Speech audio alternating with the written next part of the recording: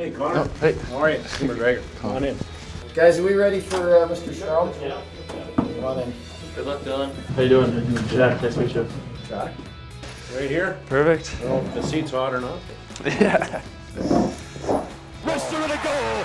Jack Eichel wins it in overtime. I think the combination of my speed and my size, and then just I think I'm a really competitive player. I really like to win, so I think those are my strengths. McDavid has a chance in front. Look at that move! Oh, baby!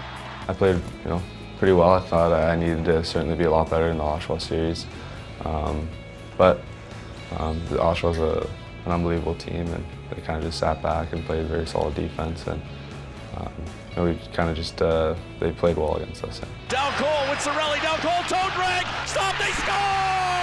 It was 1-1 with 6 minutes left or 7 minutes left in game 1 and 2, and they scored. And then all of a sudden, our whole team, including myself, was trying to press and score because we know how hard goals are to come by, and we're pressing, and before you know it, it's 4-1, 5-1. I think throughout the year, I kind of learned to block out what everyone else is saying and worry about what my family thinks of me, what my teammates think of me. Marner cuts the net. Marner scores! I think I need to get my strength. I think I got to make my first 3 steps more explosive, and separate faster from the opponent. Hannafin now going deep. He's got the game's lone goal. He sets up another one here. Score! Terrific passing. What was your best game last year? I would say against BU, at BU. We won 5-2. I was matched up against Eichel's line.